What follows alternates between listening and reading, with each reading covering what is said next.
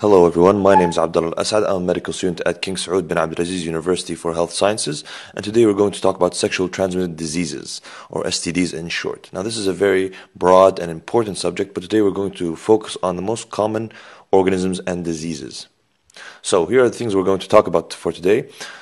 What you see in blue is diseases caused by bacteria, and what you see in green is the diseases caused by viruses. The last one, T. vaginalis, is actually a protozoa. And I know the first question one might ask when he sees a slide, what's the most common organism out of all of these? What's the most common STD? Okay, and the answer is genital warts caused by HPV, which is human papillomavirus. Okay, so now let's go deep into each organism. Now, let's start with gonorrhea.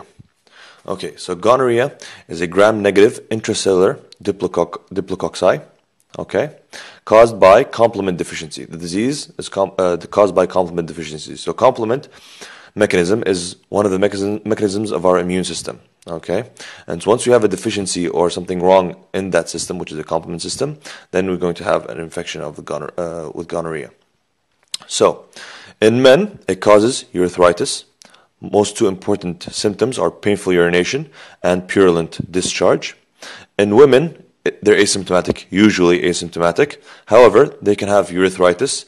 It might go even up deeper into cervix, infect the cervix, and might go on and cause PID, which is pelvic inflammatory disease. There's also another kind of way that gonorrhea attacks the human body, which is disseminated gonococcal infection. Now, what does that mean, disseminated? Disseminated means spreading around. It goes everywhere, okay? Well, not everywhere, but it spreads around more than just our urogenital tract. So it might affect the joints, causing arthritis. It might infect the heart, causing endocarditis, and things like that. Over here is a point, 50% of patients will also be infected with chlamydia. This is a very important note you'll find why it's important when we talk about the treatment. So, diagnosis. Now we have, first of all, gram stain, which is gram-negative, okay? And here we have culture on Thyre-Martin medium. Now this is a very important point, Thyre-Martin medium. Why?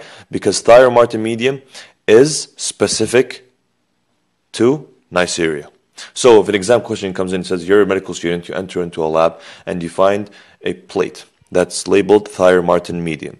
Which organism is most likely being cultured on this plate? The answer is Neisseria. Okay. Treatment, we have ceftriaxone and azithromycin. Ceftriaxone to treat the gonorrhea. The azithromycin is to treat the chlamydia. We said they both come together. Now that's why it's important to know that they come together, because our treatment, it affects our treatment. So ceftriaxone for gonorrhea, azithromycin for chlamydia. Neisseria can be transmitted from mother to fetus and might cause blindness. Also, chlamydia can do the same thing, can be transmitted from mother to fetus and also cause blindness. The good news about that is that they're both treated with erythromycin eye drops. The fetus, we give them, once they're born, we give them erythromycin eye drops. Now, over here is a slide, what you see on the microscope. Now let me just put on the pen over here and show you what's going on. Now let's focus here on this big cell over here. What is this cell? This is a polymorphonuclear leukocyte, okay? And we said gonorrhea is a gram-negative diplococci, okay? So what does diplococci mean? Diplo means double.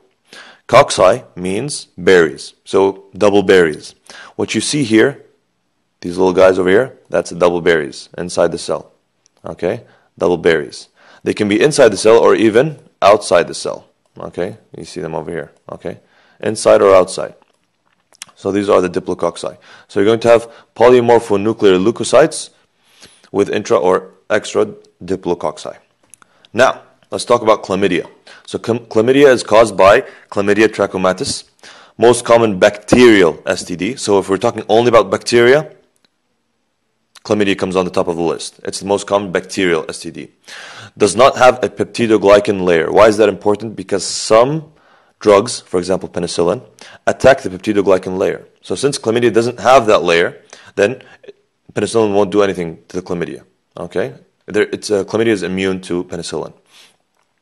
Has something called the elementary body and the initial body, which is basically how the chlamydia looks throughout its life. Let me explain this.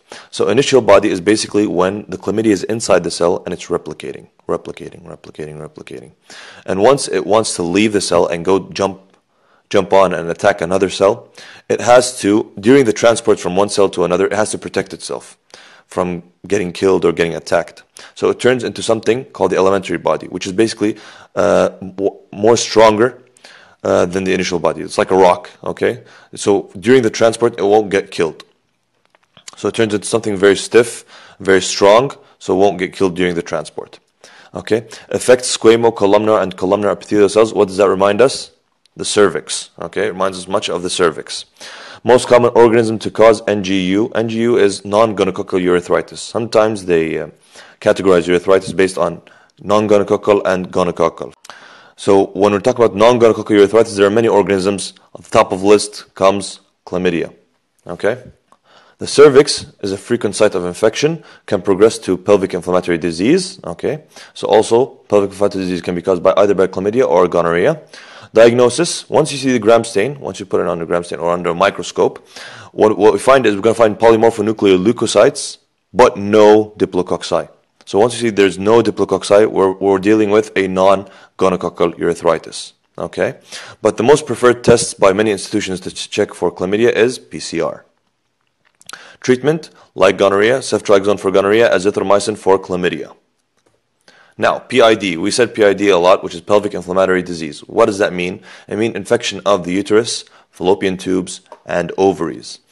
Symptoms are abnormal vaginal discharge, abnormal menstrual bleeding, dyspareunia, which means pain during sexual intercourse, and lower abdominal pain. Why is this in red? For two reasons. Number one, it is the most common symptom. Number two, the lower abdominal pain is so severe that patients will start to move in a way where they don't move their abdomen, because any movement of their abdomen will cause pain. So the patient will present in your office walking strangely or walking weird. So that's what we call a PID shuffle, okay? Because they're trying not to move their abdomen. What you see here is chandelier sign is once you're doing an examination, once the physician has his two fingers inside the vagina and doing his examination, you're going to find the female will be so sensitive that any kind of movement will cause so severe pain that she might jump from her place and reach the chandelier as a expression, phrase of expression, okay? So, let's jump to our next subject, syphilis, okay? So, caused by Treponema pallidum, okay? There's 4 stages to syphilis. Primary syphilis, painless chancre, which is what you see here, okay? Painless chancre. It's very important to know that it's painless, because there's another STD that causes painful chancre, which is Haemophilus ducreyi, okay? Haemophilus ducreyi. So, chancre is like one lesion, okay? There's only one. You're not going to find like all around the mouth, or it's just one lesion, okay? After that, it might develop into secondary syphilis. It will develop into secondary syphilis, causing widespread rash, is what you see here, okay? This rash, you also remember, it's never vesicular, unless it's congenital syphilis, unless their mother gave her son, the fetus, syphilis. In that case, the widespread rash might be vesicular. Other than that, it's never vesicular, okay? And another part of secondary syphilis is condyloma latum, is what you see over here, okay? It is wart-like lesions, okay? Wart-like lesions in the scrotum and at the vagina. Why is it there? Because these lesions like moisture and humidity. That's where you're going to find them.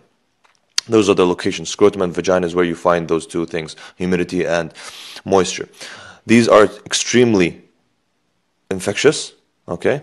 Extremely infectious. Now, I would just want you to remember something. There's two things when you hear condyloma. There's condyloma latum, which is associated with syphilis, and there's condyloma acuminata, which is genital warts, which you said is caused by HPV. Okay, so condyloma latum, syphilis; condyloma acuminata, HPV. Okay, put that in mind. Now, latent syphilis, which means symptoms resolve, okay? And most patients will stay in this phase, the latent syphilis. About 25% will go into tertiary syphilis, which is specific to a couple of symptoms. First of them is gummatous syphilis. What does that mean, gummatous syphilis? Which basically is granuloma tissue in the bone and skin, which will then turn into fibrous tissue. Now, how do you remember this? There's an easy way to remember this. Instead of gummatous syphilis, just imagine gummy bears in your bone and skin. Okay, so replace gummatous with gummy bears. And there's cardiovascular syphilis. Okay, it will affect the cardiovascular system. Now, this is cardiovascular syphilis. What you need to know, it's not treatable with drugs. So once you give the treatment, it's not going to affect the cardiovascular, unlike the gummatous syphilis, which can be treated with medication. Neurosyphilis, well, syphilis will attack the nervous system in many ways. We don't want to get into that. We see here up above, I wrote rule of 6. What does that mean, rule of 6? It's a way to memorize syphilis. Basically, the primary syphilis, or once you get exposed to the organism, it takes 6 weeks for incubation. Okay? Then you're going to get the painless chancre. Painless chancre needs 6 weeks to heal. Okay? After the 6 weeks of the chancre healed, so let's say the chancre already got healed. So after we wait another 6 weeks, then we're going to get secondary syphilis. Okay? Secondary syphilis lasts for another 6 weeks. Okay, then after that we're going to enter the latent phase. 66% of people in the latent phase will stay in the latent phase. The rest will go into tertiary syphilis. Okay, and of course you take about 6 years to develop tertiary syphilis. Now, here, congenital syphilis has a high mortality rate. Okay, it kills fast. Diagnosis, helical-shaped organisms moving in a corkscrew fashion under dark field. Now, there are 2 things you need to know. Number 1, we don't look at syphilis under a normal microscope. It has to be dark field. Okay? Second thing, you're going to find them moving in a corkscrew fashion. Okay? That's very important. As you see here in this slide over here, the picture down. Okay, these are the organisms. Helical shape, you'll find them moving in a corkscrew kind of fashion under a dark field microscope. Okay. Treatment, although syphilis is very important, very strong organism, it can be killed easily by penicillin. Can also treat congenital syphilis. Okay, if you give it to a mother who has syphilis and she's pregnant, it also can treat the congenital syphilis. If patient is allergic to penicillin, what do you give? Erythromycin or doxycycline. Now, what's this star about doxycycline? It's a note. Now, you have to remember, doxycycline, you never give it to a pregnant woman. It is highly teratogenic. Okay? So if a question comes in, 30-year-old pregnant female who has syphilis, okay, and is allergic to penicillin, okay, which drug is completely contraindicated? It's contraindicated, doxycycline, because it is teratogenic. Okay? Herpes, caused by herpes viridae. There are 3 rules you need to know about herpes, characterized by latent phase. Okay? It's latent state. So, where does it go during that latent state? Basically, it goes to the dorsal root ganglia. You need to remember that. It's very important.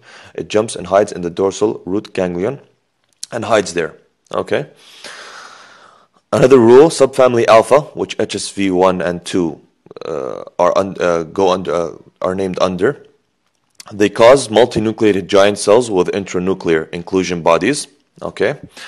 The herpes are held at bay by the cell-mediated immune response. So the cell-mediated immune response, that's what's holding them back from infecting or doing, the entire infection. Now, there are many types of herpes viruses, okay, as you can see here. There are many types. I don't want you to memorize all of them.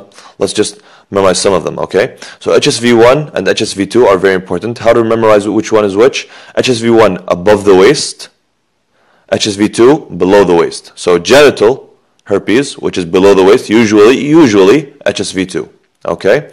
Then we have HSV4 or Epstein-Barr virus. Remember Epstein-Barr virus? This is a cause of Burkitt's lymphoma. Burkitt's lymphoma, okay? You also have HSV8 causing Kaposi sarcoma. Okay? This is very important to know. HSV5 cytomegalovirus, this is only attacks once you have an usually immunocompromised patients. Okay? Now, let's jump into the next slide. Herpes transmission occurs by direct inoculation of mucocutaneous surface. There's a lot of kinds of ways herpes might present. So, gingivostomatitis, infection of the gums in the mouth, okay? Genital herpes might be HSV1 or HSV2, but we said most HSV2 since it's below the waist. Herpetic keratitis, which is infection in the eye, and mostly this is very much you can find it in the U.S. Okay, one of the leading causes is herpes. The leading causes of blindness, of corneal blindness in the U.S. is by herpetic keratitis. Herpetic whitlow, which basically is the infection of the finger. Now, this was a very big problem before the creation of gloves. Before the medical doctors and students used gloves, herpetic whitlow used to spread, like virus. Well, it is a virus. Disseminated herpes. Disseminated we said disseminated means spreads around. Okay. Encephalitis, HSV1. HSV1 is one of the most, in the US, is the most common cause of viral encephalitis. Okay. So that's very important. Treated with acyclovir, okay, which is antiviral. How does acyclovir attack? It inhibits thymidine kinase. Okay. Let's go to the next slide. Genital warts. Now, thing you need to know, very important. Once you hear the word warts, always remember HPV. Okay. Once you hear the word warts, HPV. Okay. We have the rule of O. O for circular double-stranded DNA. That's what human papillomavirus is. O for round warts, as you can see here. Basically, a couple of O's going on. O for round cervix. Okay. Exposure to HPV can give you cervical dysplasia, and that can develop into carcinoma. Okay. So, HPV. There's a lot of kinds of HPV, but I don't want you to memorize all of them. I just want to memorize these four. Type 6 and 11 are usually associated with genital warts. Type 16 and 18, cervical cancer. Okay? Usually cervical cancer. Now, HPV. Pap smear, used to detect early dysplastic cellular changes. This is one of the most important tests you'll ever hear in your life. Okay, Pap smear. We do this actually since we're talking about dysplastic cellular changes which can develop into cancer. This is done on a regular basis. Okay, to certain women. We're not going to go through the rules of Pap smear and when to do it and when not to do it, but go on and read more about that. Treatment: warts can be removed using cryotherapy, which is basically very cold lithium. Okay. And last but not least, vaccines. Since we said we need to memorize 16 and 18 and 6, 11, thank God we have vaccines for both of them. Okay. 16 and 18, 6 and 11. Okay. Both have vaccines for that. Okay. So now, this over here is Pap smear. Okay. Here's the thing. Here's the doctor trying to get some of the cells by rotating inside the cervix. Once we got that, just put them on a slide and check if any dysplastic features. Now, jumping to the next, HIV, caused by HIV type 1 human retrovirus. So number one, it's a retrovirus.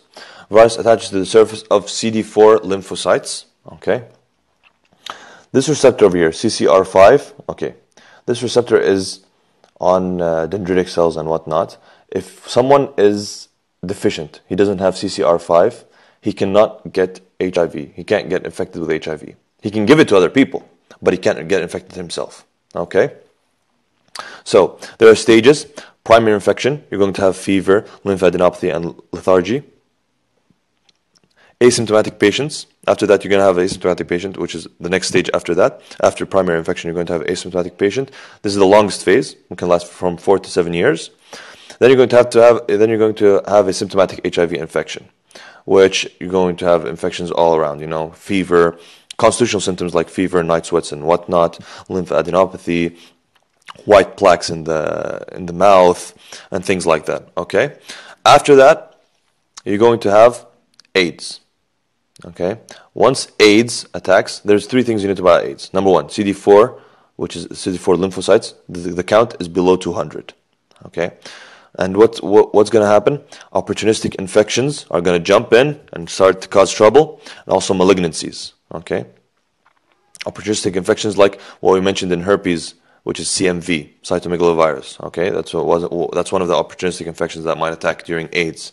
Okay, and just another thing: once we have opportunistic infections and malignancies, they're going to attack a lot of parts of our bodies. For example, the heart, the lungs, the liver, and whatnot. The lungs, which you need to know, is very important because it might cause pneumonia, which is the #1 cause of death in patients with HIV or AIDS. Now, diagnosis, we have ELIJA test, okay?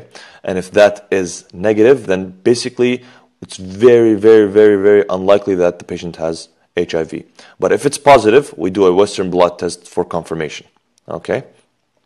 Treatment, antiretroviral. When do we give this? If patient is symptomatic or asymptomatic with CD4 count below 500, okay?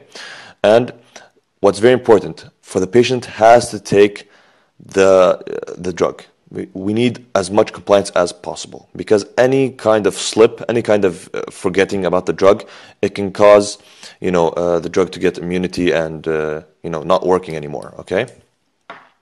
So, last organism, T. vaginalis, caused by Trichomonas vaginalis. It's an anaerobe, okay? Infects sites covered by squamous cells, okay?